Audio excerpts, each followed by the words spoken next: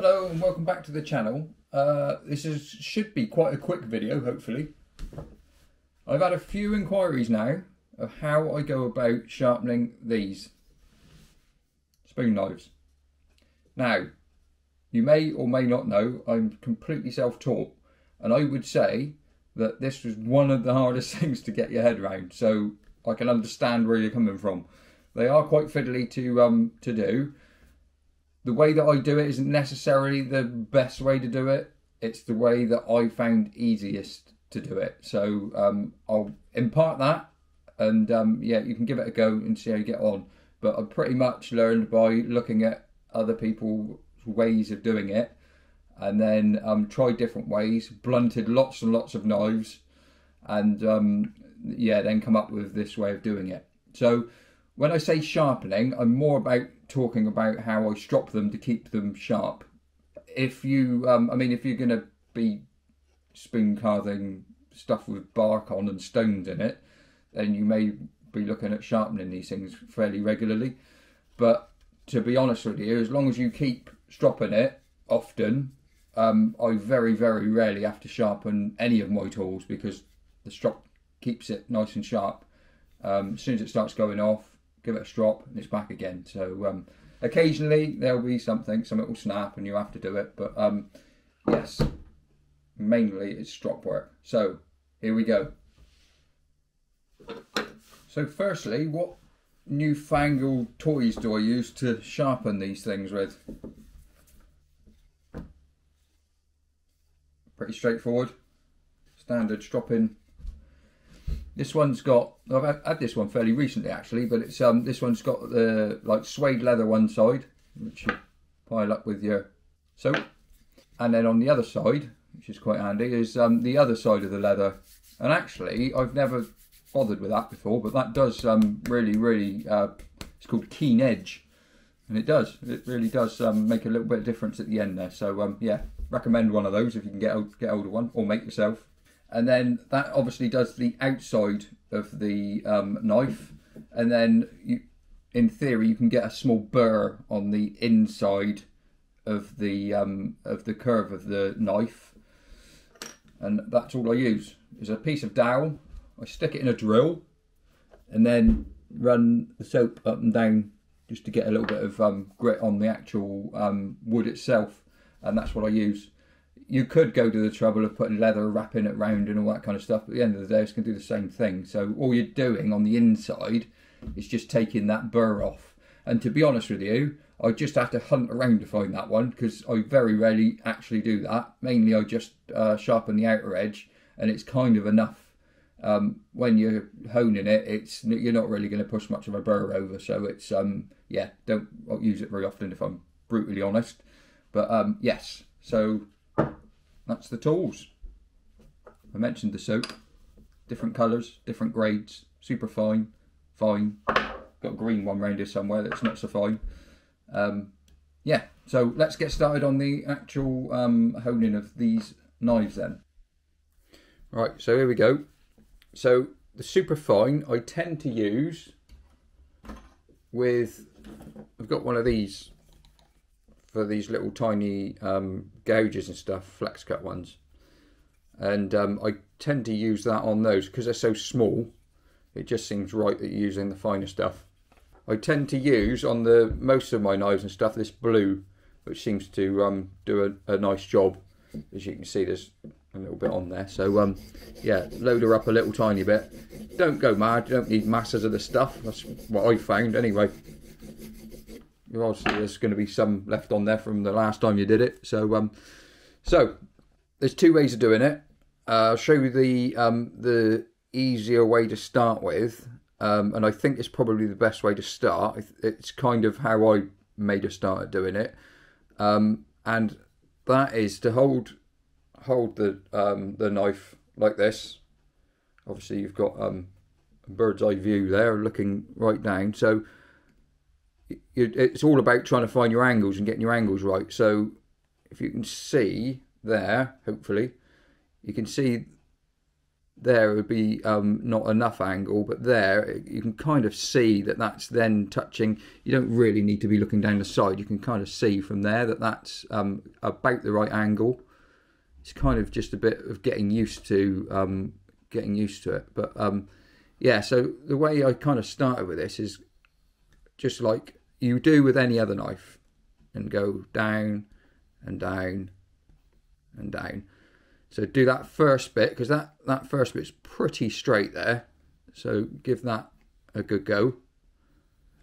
And then I kind of move it up a touch, just so you know that you're gonna overlap, keeping that angle the same. So there, and then go like that, and just rotate it slightly as you go in. So basically what you're doing is you're doing small sections at a time. Hopefully that makes sense.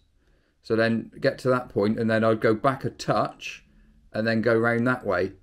And you'll get to a point where you can't kind of go any further. Obviously you need to do more than this. I'll talk to you about how I get over the boredom of doing this in a minute. So you get to that point there, and then I switch the way I hold it and go back underneath and hold it that way. And then I come keeping that angle straight again, so you're going about there, and then you're going like that, and then roughly where you finish, go back a touch so you know that you've overlapped, and then go the last bit, and then that last bit there is almost flat, so I tend to kind of just finish that bit off like that. So then when you've finished that, flip your sides, and then you can go back and do that again. So on this side, what I'll do is I'll just show you how I would, because obviously I was going quite slowly then to show you how I would do it. But basically I would, this is pretty much how I would do it using that technique in real life. I would do a bit more than this, unless it was really just to give it a little bit of a, you get to that point and then flip over. You're just rotating it a little bit. The trouble is if you go too far, then you kind of start losing your angle. You see it wobbling a little bit as you're going round. So when you first start out, it's probably better to kind of do that and really concentrate on keeping that angle right. This one is a double-sided one. So I basically repeat the process, but obviously coming back the other way on the other side. I'm going to just raise you up a little bit. Come on, camera. There we go. Yeah, that's better. So repeat the process, but as I say, coming back the other way, and then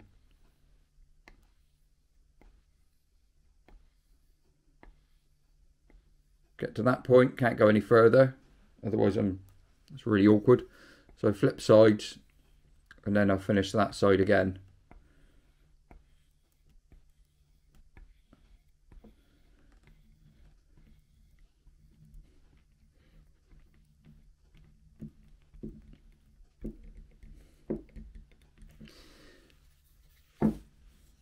So then you grab your little bit of dowel, or if you've got a proper leather bound one, and then obviously none of this, you're keeping it flat to the back of the blade, and then you're just going around like that. You're just literally going along but out at the same time. So you're just taking any burr off of the edge of there. Like I say, to be honest, I don't really do this very much. I may do it every now and then just to make sure that I've not built up anything over the edge of it. So that's it, basically. On this one, somebody thought of putting a sharp edge on the end of there. I ground that off. The only purpose I can see for that is to stick it in my hand every now and then when I lose concentration. So yeah, I've took the end of that off, So that's not a sharp end anyway. But I mean, the same principle. If it were a sharp end, you could just kind of come over the end, and then you'd be giving it that sort of thing to sharpen the edge. But like I said, I prefer that to be blunt anyway. So this one's a single-sided knife, but the principle's exactly the same, only you do it once. So you've got a longer flat edge on here, so same principle, and then that way until you get to the point where you can't go any further. Flip round the other way, and then you can go right the way round until you make it down to the other side.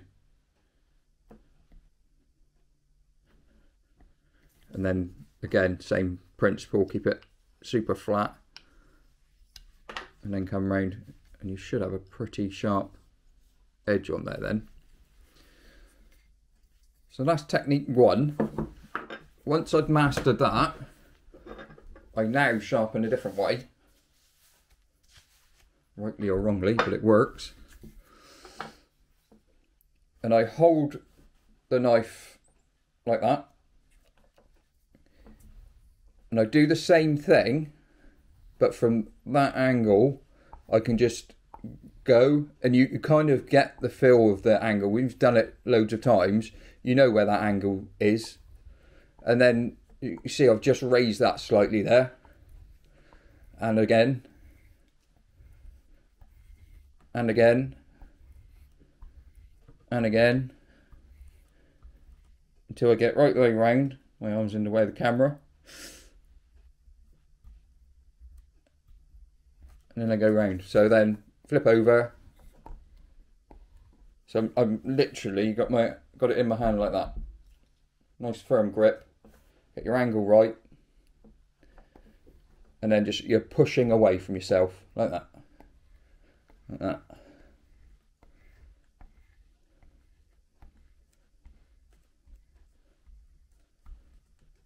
And then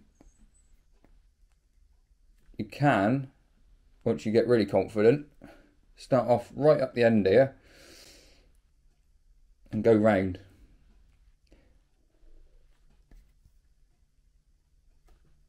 And then you're doing it all of the blade in one sweep.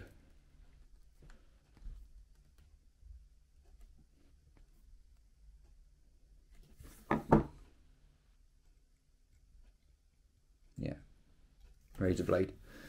So that's pretty much how I sharpen these fellas. Just a quick word on any blade really. If you're new to it, it's a bit of advice that somebody gave me once. If you look directly down at a blade and move it in the light like this, hopefully you can't see any little flecks of light. If you see a little white dot reflecting back from you, that's the light coming down, hitting a flat spot. Now it's only probably a tiny, tiny, tiny flat spot. I thought I caught one there then. But it's literally like a minute little dot. And it's basically where the edges haven't completely met. Now what you're aiming to do is that you don't see any flat spot there at all. It's just a clean line that goes all the way around. If there's anything reflecting back at you, you need to go at it again. That demonstrates, hopefully you can see it, there's a tiny, tiny little light refracting back off of that. And that's an indication that you haven't quite met the edge and there's a flat spot on the actual blade. If you've got a magnifier and look right down close on it, you would see that there's a tiny little flat spot, and that's what the light's refracting off. So yeah, hopefully that's given you a little bit of advice about how the best way to sharpen these things. There's loads and loads of videos out there. I've looked at quite a few of them, and everyone seems to have their own way of doing it, and that's fine. That's really good.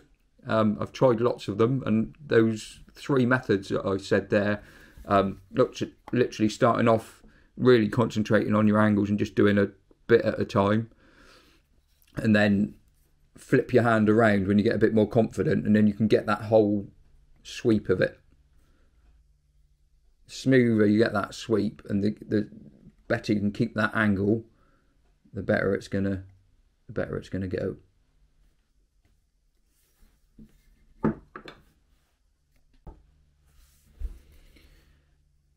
Yeah, so finally, I have got a record power whetstone with a buffer on the end.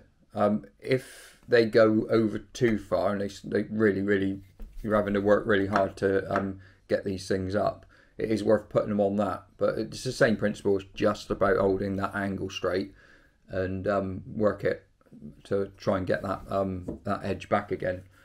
I try and avoid to sharpen things if I can help it, because yeah, you end up with problems. This one's looking like it could do with a little bit of a sharpen. I've just seen another little refraction there. So yeah, it's getting there. So on that note, the same principle pretty much applies if you're using a whetstone. So you're going to do it in the same way. To be honest, I would probably stay concentrating and use that method when actual doing the sharpening on a stone, because obviously if you get it wrong, you're going to knacker up your angle, and then it's back to square one again. So if you're just giving it a little bit of a sharpen, I would use that method where you're kind of just doing it in sections and really concentrating on keeping that angle straight. And then if you are using a whetstone, obviously you will end up with a burr, so you'll need a I haven't got one here, I don't know where it is actually, but you'll want something, a small stone that you can take off of that burr, and then obviously finish it off with some sort of a way of buffing that back again, either with this or with one with a leather binding.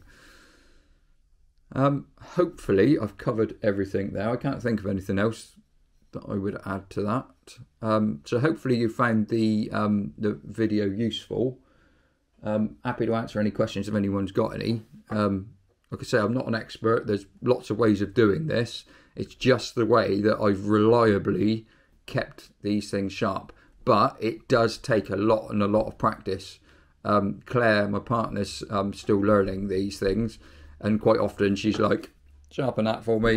Can't get her head around it. It just takes a lot of perseverance and a lot of time to get that edge right each time. One thing I will say, when I sharpen knives, and I will do a video about sharpening flat knives, that was one thing I was going to say actually.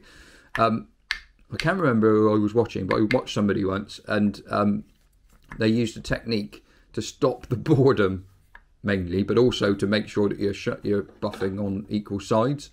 So count to 10.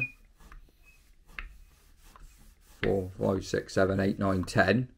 Flip over and come back the other way, 10. And then flip back and go back 9. Come back, flip over, come back 9. Then 8. And 7. Obviously 8 back that way. 7, 7, 6, 6. It's a lot of sharpening, but boy, you know, it literally gives your mind something to focus on and make sure that you're doing a nice equal side to it. And then once I get down to 1, I go 10 times that way, and literally every time it's like a razor blade you could shave with. So it avoids you kind of going, oh, that's enough. It really sort of makes you knuckle down and make sure that you do enough to get it to the point where it needs to be. The reason I say that is because obviously you can do something similar with the spoon knife too. So I would tend to sort of count.